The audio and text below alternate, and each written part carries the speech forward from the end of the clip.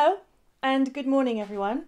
My name is Anna Hersam and I am the owner of Craftbox. Welcome to our very first Craftbox TV show. I'm so excited to have you here.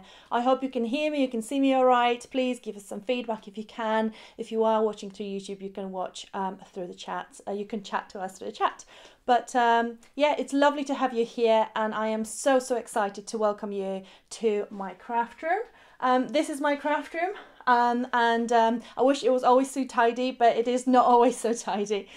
We also have a very cute office cat, so if you hear some noises from a little cat, then you will know it's a cat. So welcome and very warm welcome once again. So what are we going to do today? Today I'm going to show you some of the very exciting products we have new in our store, but more than anything I am going to do a demo for you, and I'm going to do a beautiful mixed media piece, and this show is all about mixed media. We're going to be about 35 to 45 minutes, and I hope you enjoy your time with me today. I'm on my own, so I'm going to have to switch the camera views, but tomorrow I have very exciting guests here with me, Rosella and Lizzie from Crafting Together, and they are going to be crafting together and they are going to be crafting with me from 10 o'clock tomorrow morning. So please join us tomorrow morning at 10 o'clock. We will be showing you different shows at 10, 11 and 12. So I hope I can see you there. All right, so let me show you what's new and let me show you some of the exciting products we have, and then I will start crafting with those products. If you are watching on craftbox.tv, you are going to see all the products listed at the very bottom of the page. So please scroll down there right after the picture of Lizzie and Rosella, and you are going to see all the products, or at least majority of the products I'm going to be using.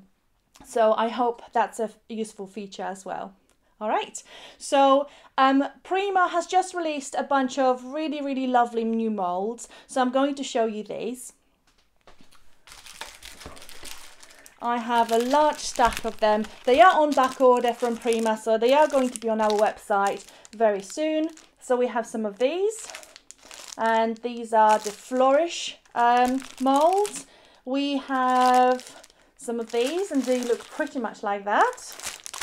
And then we have some lovely tags and tabs. Okay, and some other lovely molds. These are the nautical ones. Not like naughty, but nautical. And then we have some flower molds. Some more flower molds. And some more tags and labels. And then some floral molds as well, and I'm going to be crafting with them today as well, and specifically with the keyhole ones. So I'm going to show you this one, which is like a lovely keyhole mold by Prima and Iron Orchid Designs. Okay, so what I'm going to do, I'm going to switch it straight over to the overhead camera and we're going to keep crafting. All right.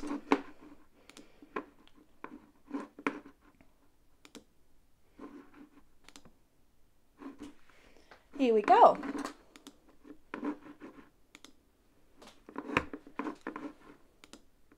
All right, so I'm my own producer today, so bear with me as well. All right, so what I'm going to be doing today, I'm going to be doing a little mixed media piece, which looks like this.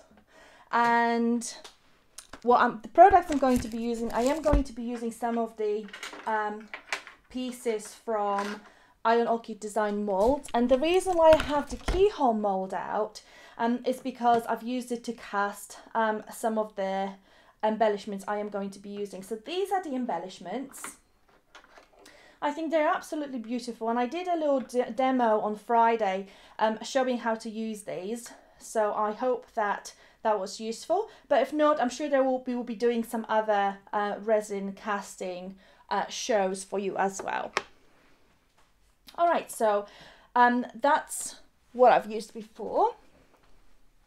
And I'm going to use this, I think this is more or less 4x6 size little canvas, and I'm going to be doing a little mixed media piece for you with that. So the very first thing I used was the brand new lovely Snip Art Snip Art stencil. These stencils are currently being made for us, so by a lovely lady at Snip Art. Craftbox is an exclusive distributor of Snip Art products in UK, so if you are after these, please subscribe to our newsletter just on the top of the page through which you're viewing this. If you are viewing through our website, there's a little newsletter, half circle, so please subscribe to our newsletter. We do not spam you too much. We are just sending useful information and some exciting news about, for example, Craftbox TV. So I'm going to be using this stencil, and I'm going to cover majority of this canvas with this stencil. And the texture paste I'm using is somewhat close here. I'm going to be using the texture paste, the White Sand by Prima.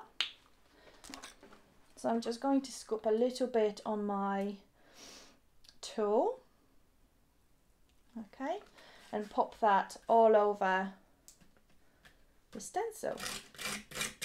This is a really gritty medium, and it's also resisting some of the colour, so it gives you some quite unique effects really. That just went everywhere. We did record some shows with Lucy and Rosella recently, and we had a bit of a funny glue explosion, so that was hilarious. I'm sure you're going to see it at some point. So I'm just gently applying. Here we go. I'm just going to do a little bit uneven one here, but I do have one that I prepared before. That paste dries a bit slow, so I have prepared one way beforehand, and it's nice and dry now, so we can just go on and keep using it and get creative. And by the way, I hope you have an amazing day today. It is Monday morning. I'm sure many of you went to work this morning, but if you are watching, or if you are able to watch, thank you so much. We are going to have this show on replay as well, so don't worry if you are missing this out. It will be available to you to watch later. Right, so what I would normally do, obviously I would give it a zap with a heat gun, but I already prepared one in advance just not to bore you with all this. And this is the piece I've prepared before. As you can see, I've applied the texture paste quite similarly, and it is just now very dry. Okay, so what I'm going to do now is I'm going to add a little bit of gesso. And I'm going to add it to my canvas and cover this piece all over. I could probably do with a different brush. Okay. The reason why I'm putting gesso on top of that texture paste is because I'm going to be adding different pigments, and I really want to make sure that I do have a surface which will accept those pigments, if that makes sense. So that's what I'm going to be doing here. And what we're going to do, the very first thing we're going to do right after that is obviously zap it with a heat gun. Okay, I'm probably just going to cover the texture paste more than the actual canvas, because canvas has already been pre-gessoed. Good morning, we have a few people on the chat today. If you are watching through YouTube, thank you. If you are watching through the website, then you won't be able to see the chat. But we are going to have a chat integrated for tomorrow's show with Lizzie and Rosella, so you are going to have everything on one page, which is very exciting, and you will be able to ask those two questions, and I will relay some of the questions to those two wonderful ladies who will be crafting together tomorrow on Craftbox TV. All very exciting. Okay. All right. So I'm just giving this a good zap with a heat gun, just want it nice and dry, because I am going to be adding some pigments. As you can see, I've got the Fran Garcia Memory hardware pigments here, specifically in three colours. There is one more, there's like a pink colour as well. They are available on our website. Again, if you are watching through craftbox.tv, at the very bottom, it is worth going to there and then having a look at what we're showing today, because either some or majority of the products are being shown at the very bottom as part of the TV collection. So that should be dry now. Okay, so that part is done. And what I'm going to be putting on top is another snip art cutout. What I have used was snip art stencil, but now I'm going to use a snip art cutout, which is in exactly the same design. And I'm going to be offsetting it a little bit and putting it around here. I just want to make sure that it's all beautifully covered with this gorgeous design. And to adhere this, I am going to be using my glossy accents. I do pour my glossy accents in a little squeezy bottle. There may be a handful of them left on the website. If not, we are going to have more. But this is a non-clog little squeezy bottle, which is very soft and it's very gentle on your hands. I do actually have arthritis in my hands, so I can't squeeze things too hard, but this is absolutely fantastic. And it's got a little silicone cap. The cap is not plastic, it is silicone, so it does really make sure that nothing is going to dry out. Okay, so that should be okay. I just put it in some key points just to make sure that this is going to get caught. And here we go. That is pretty much now adhered. Okay, so now I am going to be using some of the products from our brand new box, which is going to be shipping around early to mid-January. So if you absolutely do not want to see what's in that box, then please close your eyes. But if you are interested to see what's in January craft box, then I am going to be using some of the products. Not too many, don't worry. Our customers do not really like to know particularly what's in the products, what's in the boxes. So I'm going to make sure that I'll keep a lot of it a secret. But before we go into that, I am going to show you a project I have created for the January craft box, and this is the project that showcases quite a lot of the products, and some of them I'll be using today as well. So if you have seen this already, then you pretty much should be safe. But I do hope you like it. I am quite proud of particularly of this one, so I hope that is something you like. Okay, so the first thing I'm going to do is, I did mention that I'm going to be using some of the pieces from the mold that I've cast. I think cast is a past tense. So I am going to be using some of these, and I am a big fan of distressing these and really changing the look of it. And I do really like to make sure that it really matches my piece. So the very first thing I'm going to be doing is I'm going to take some gesso. And if you have been watching some of the streams I've been doing in the past, you probably are aware of how I do this, but it is one of my absolute favorite techniques, and I have been teaching this in my workshops as well. So I'm going to take a little bit of plastic and then cover all this in gesso.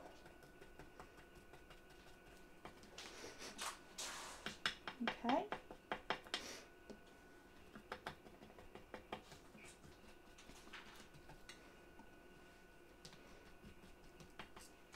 So I'm just covering all of that in gesso, and I am going to dry this. This resin, by the way, is a fast casting resin. It dries white, it does mix clear, it comes in two parts. You can use any resin you want. You can also use the clay that Prima does recommend to use with their molds. I am a big fan of resin. I just like the fact that it's just dry in just a few minutes. So I'm going to give this a good dry with my heat gun. If you have been watching some of my previous streams, you may be aware that I just got a completely new heat gun, which is actually very, very exciting because I got the low kind of blow heat gun, and it's just definitely less noisy than the other heat guns I have. Absolutely love this. I don't know why I haven't actually obtained it before, but all right. That should be dry. It dries really, really quickly. And now I'm going to use some of the pigments, and I will probably actually use the Frank Garcia pigments. And I'm going to take a brush, which just landed right next to here. I'm just going to take a brush and going to use this red pigment from Frank Garcia. And I'm just going to sprinkle it all over my piece, all over that lovely keyhole resin. And then I'll take some spray, give it a mist. Isn't that absolutely beautiful? It just, I really like how the wet powder sets in the crevices of that piece, and then I can just dry it and it will stay this way.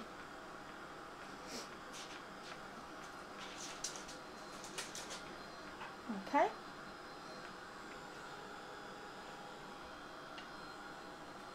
Here we go. That's number one. We can use some other pieces as well. Be careful when you pick this up. I was just a bit silly there. Thankfully I didn't burn myself. But be careful when you pick them up because they can be quite hot. So the next thing I'm going to take is, I'm going to also take the green pigment from Frank Garcia. Again, they are at the bottom of the website if you are watching through the website. And I'm going to use some of that pigment as well. They come with a little sprinkly top. Sprinkly top. Okay, and I'm just going to add a little bit of that pigment around as well.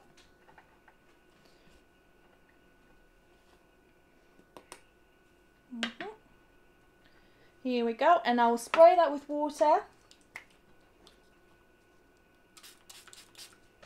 And then have this lovely light green colour. Give it up with my heat gun.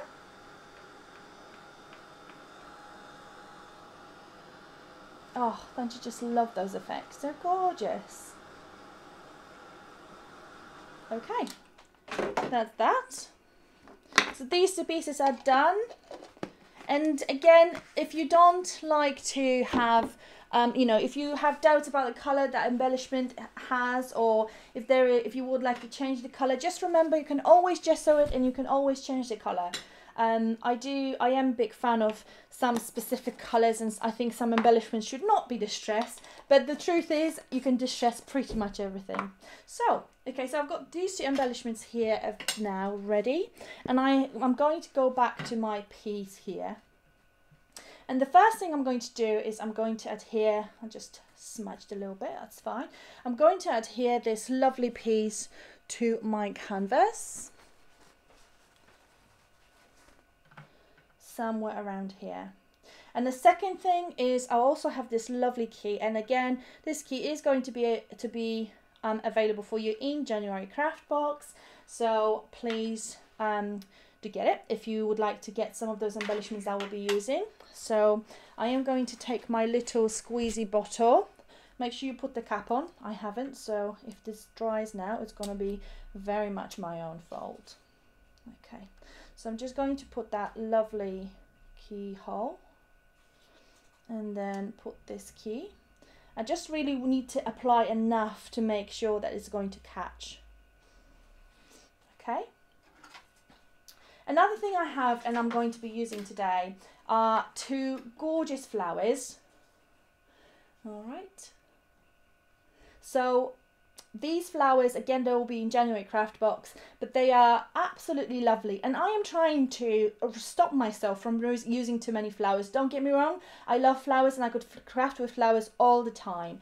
But I thought that having flowers which are made from different material than mulberry paper is going to be a good idea. So that's what I'm going to do, and that's what I'm going to use. I also have gorgeous charm, these tiny, they're not tiny, massive charm, scissor charm. It's lovely. And I also have that keyhole, which is again is absolutely stunning. Love those charms. They're just so rich and very heavy brass, and oh, absolutely love them. Okay, so enough talking. Start doing, Anna, start doing.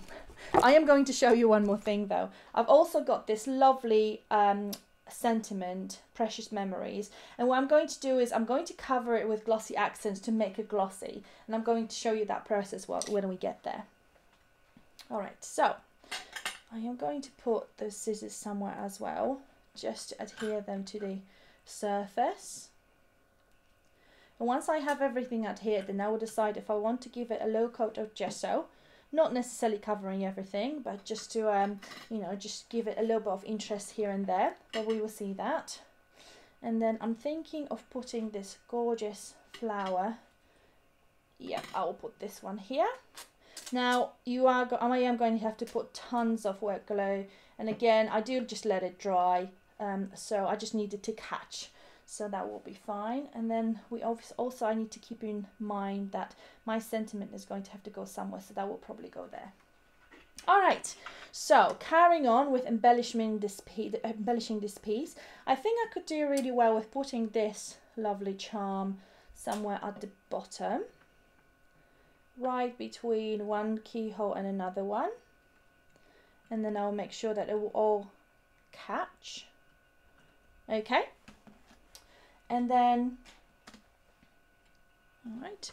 And then another thing that you will find in your January craft box is going to be this lovely linen printed ribbon. It is absolutely gorgeous, and it's just so well printed. I'm a big fan already, and it's really wide, and it will come in 2 designs. There will be either one or another design in the box. So I am going to fold it nicely and just going to put a little bit of glue. And I'm just going to make it an embellishment on its own. So I'm just going to cut it here. And that will probably go just right underneath my flower, just to add a little bit of interest. Our office cat decided that he now wants to have a bit of a crazy time. So if you hear funny noises, you know what that is. Another thing I have around here are druzy stones. Druzy stones are some of my absolute favorite embellishments. And then I am going to add them here as well. These are in rose gold. They're also called champagne. They are going to be added to our website very soon, so keep an eye on this. If you have any doubts, or if you don't know exactly how to get things, just subscribe to our newsletter. We are showing you products now and again, so through the newsletter. So I am going to so I think it's a good idea to subscribe to the newsletter. All right, so I've just added a little bit of a rose gold beautiful druzy stone to my piece. And then now what I'm going to do is I'm going to go with this beautiful vintage ivory colour, because I just really want this piece to be very subtle, and I don't want this to be too kind of overwhelming. So with this I'm going to take a little release paper. I've got proper crafty inky fingers now, which is fine because that's what it's all about, isn't it? Okay, and I'm just going to tap a little bit. Actually, I'm going to tap a little bit on my surface here. Okay. And I'm just going to sprinkle this around my embellishments, and this will just fall in crevices, and when I water this, we're going to see this lovely cream shade. So I just want this in specific places. Obviously, it would be best, if I wanted to keep it on metal embellishments, I would need to gesso this, but we will see how it holds without. Oh, that's lovely. Okay, it gives this, you're getting this vintage type of look, a bit aged, and I think that's absolutely stunning.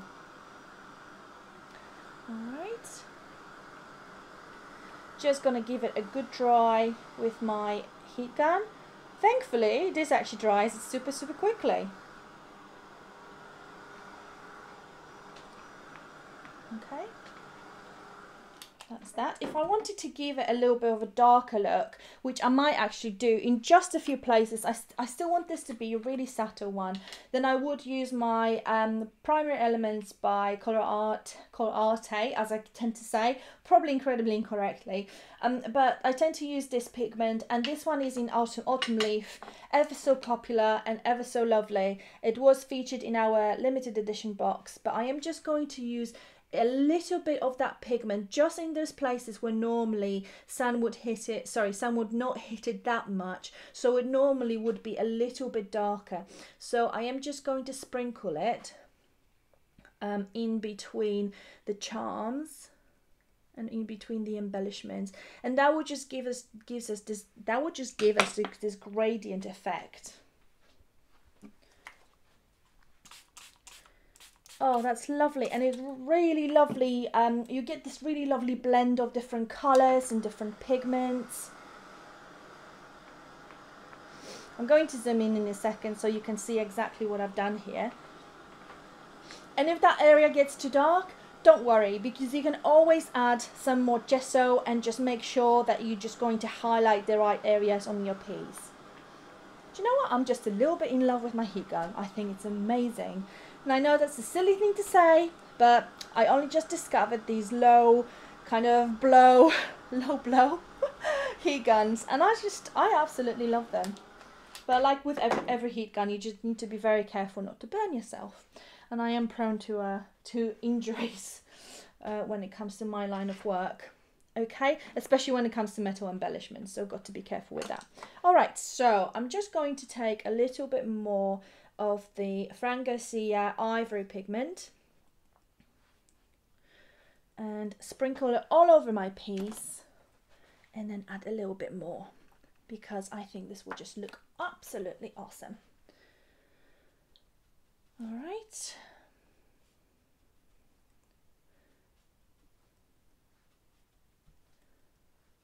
Okay, so just adding that, giving it a little spritz again, and here we go with our lovely vintage look. And I keep putting those jerseys in my little powder, which is fine. We can always just wash them off. That's plastic, it doesn't really matter. For the most part, I'm going to be leaving this lovely mandala type of look on the Snip Art cutout as it is, apart from obviously this spritz of water and the sprinkle of Fran Garcia pigment. So I'm just going to add this and give it a good dry.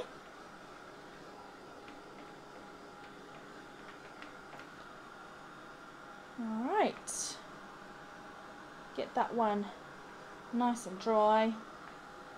Someone just asked me, is it a Tim one? I think some of the craft boxes know very well my love for Tim Holtz and for his products. Okay, here we go.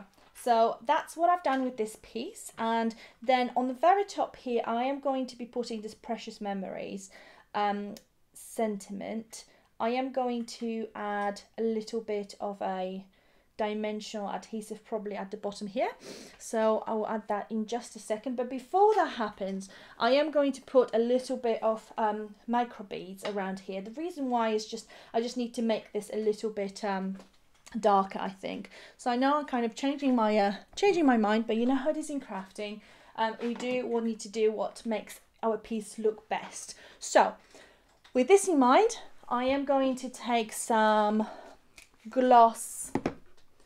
I am going to take some gloss medium, and I'm going to place it on my mat here, just like that. And then on that gloss medium, I am going to pour some of my micro beads, some of the gold micro beads, which went absolutely everywhere, but hey, that's part of the fun, catching all the micro beads. And I'm going to add some of that paste with the micro beads in on my mandala. So that paste is going to dry clear, and then eventually I'm going to have all the micro beads visible. But just to make this process a little bit quicker, I'm just going to put a little bit cobweb of glossy accents and sprinkle. There will be some very heavy cleaning afterwards. And I've sprinkled a bunch of micro beads on the very top. And I actually really love the effect. Again, these particular micro beads are actually real gold plated. They're absolutely stunning, and they are going to be in January craft box as well, so that's exciting. And now my sentiment is just a little bit more visible, which is exactly what I wanted. So I'm going to find the right spot for it to adhere. So I'll probably put it here, and then again I need to put absolute tons of adhesive around this space here, and then I will put tons of adhesives here, and I will bend this sentiment to make sure that it will catch. It will probably take a moment or two, so I am going to have to leave it alone and let it dry for a while. Okay, So on both sides this will dry. And here is my piece that I have created with stuff you have on our website, with products you have on our website, and also with January Craft Box, just to give you a little bit of sneak peek of all the lovely embellishments you will be able to have in your box. Okay, well, I hope you enjoyed this little demonstration, and just if you can bear with me just 1 second. So I hope you enjoyed this little demonstration, and thank you so much for watching this very first show from Craftbox TV. It was an absolute pleasure having you here. Just to remind you, we are going to be broadcasting as often as we can, and you can always view us on craftbox.tv. And we are going to have tons of demonstration, lots of inspiration, and some field trips as well. For example, this weekend I went to see Mandy from Keep on Crafting in Bury St Edmunds, and I have looked around her store, and I have commented on some lovely products she has. She actually is stocking some of the Craftbox products, which is super exciting. And Mandy told us all about her experience of owning her own craft shops, or owning her own craft shop. So if you are interested in that, it will be airing at some point, possibly this week, but keep an eye on our schedule. Tomorrow we have two most exciting guests. We have Lizzie and Rosella crafting together, and they will be here with us live from 10 o'clock, and they will be crafting. I'll be crafting with Lizzie at 10, and then Lizzie and Rosella will be crafting together at 12 o'clock. So I can't wait to produce the show for you, and I can't wait to chat with you, because I will be also moderating the chat, and you'll be able to view, you'll be able to chat to other crafters, and also to talk to those two lovely ladies, and I will be relaying your questions. So super exciting day tomorrow. Thank you once again for watching, and I will see you again tomorrow. Bye.